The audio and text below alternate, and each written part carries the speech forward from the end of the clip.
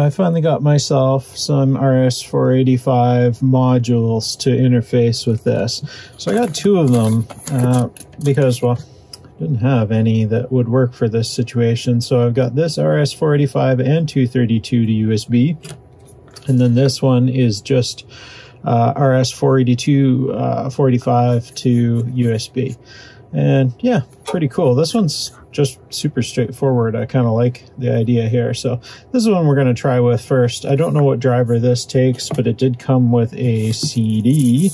So maybe I already have the prolific drivers and most common ones on my laptop, so we should be good. Okay, so we're going to skip to a pretty cool success here. So this is plugged in, and what I did behind the scenes is I reached out to the manufacturer, and they were so kind as to provide me the factory software. Now, it's entirely in Chinese, and I just spent quite a little while trial and erroring the settings until it spoke, and it took me a really long time. But I got it. It's talking now, and we're getting live voltages from the charge controller.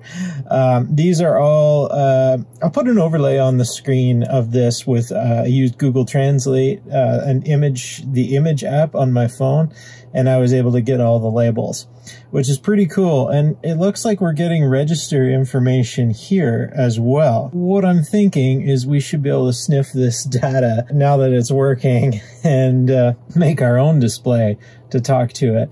All we need is the RS485, and that's no problem. I have RS485 chips, and we should be good. This is pretty exciting. It's definitely talking. So these look like, I'm assuming, the registers that are changing the communication.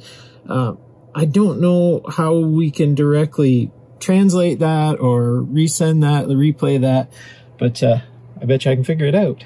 This episode brought to you in part by PCBWay. Check them out at the link below for your next electronics project. They offer competitive rates for all PCBs, parts, and assembly, as well as 24/7 tracking of your order from start to finish.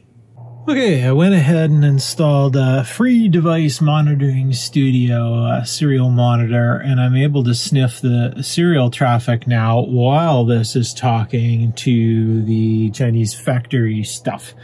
And I think I can log some of this, and maybe we can get something of use. Got it. Okay, we're talking. We go to the factory software here, and we are getting all the values. And I figured out these are the commands going out from the factory software. These are the packets going out.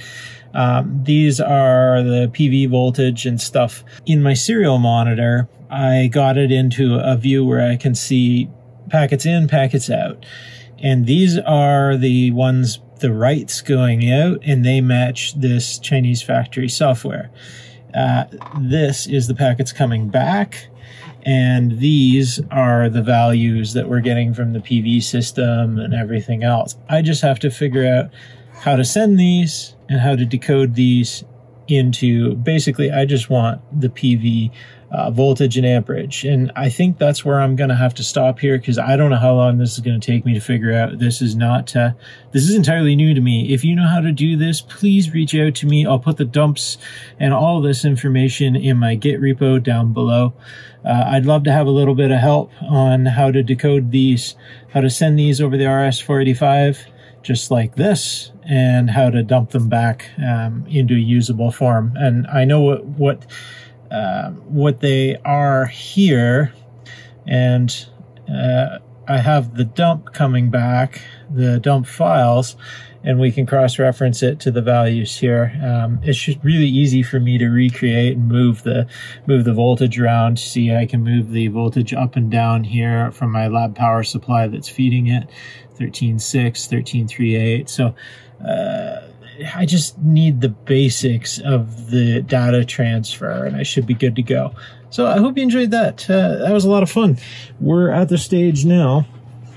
Well, I have to take this over to the camp soon, so maybe I'll have to truck it back and forth, but I want to make an external display. I want to hook up a microcontroller RS485 and do that with RS485 and put it out to one of my LCD screens. And of course, we'll let it out open source. This is from the factory. They gave this to me. I didn't say anything about distribution. I told them I'm a YouTuber. I said I want to reverse engineer it and put it out there for others, and they seemed really receptive and they didn't say no. So yeah, pretty cool. Cheers, guys.